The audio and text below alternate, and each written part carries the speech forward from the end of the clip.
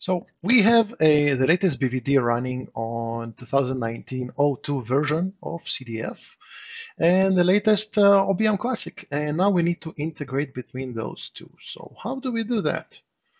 Well, pretty simply. We go to Connected Servers and open a new tab with BVD. And here we go to API key. We click on Generate New, just in case. Although it should generate it from scratch, but still. Copy it to someplace safe. BVD key here in Notepad. Okay, fantastic. This is done.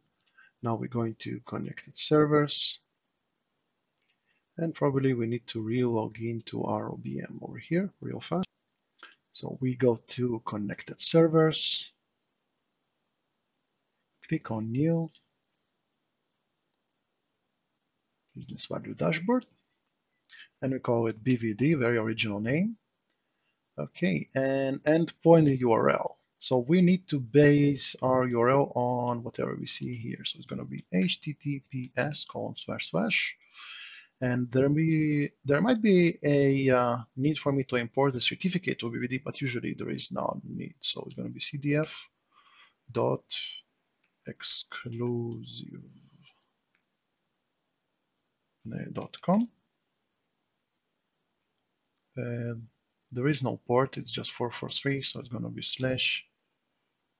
and then I think it's going to be BVD receiver /API /submit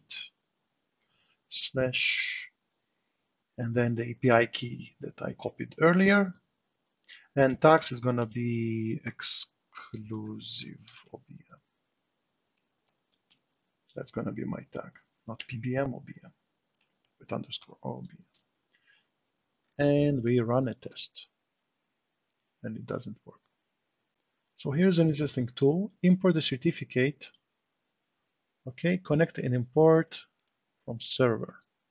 Import certificate, CDF is going to confirm certificate. Certificate has been imported successfully. Okay, so now let's run the test. And apparently, yes, it's a little bit different than I expected it to be. It has a built-in certificate importing tool.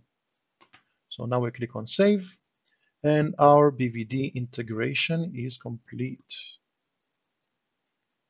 So as a test, we'll go to BVD data forwarding, and we will just forward something. This variable is going to be test, a KPI based, I think.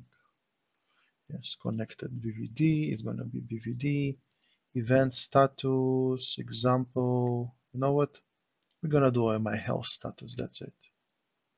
Right? Or, no, that's going to be good enough. Create. We will go to BVD, get started. Edit one of the dashboards, doesn't really matter which one. I think this one has real widgets in it. Okay, and let's see if we have data channels. And yes, we do. So BVD is connected. How cool is that? So this concludes the BVD to OBM integration.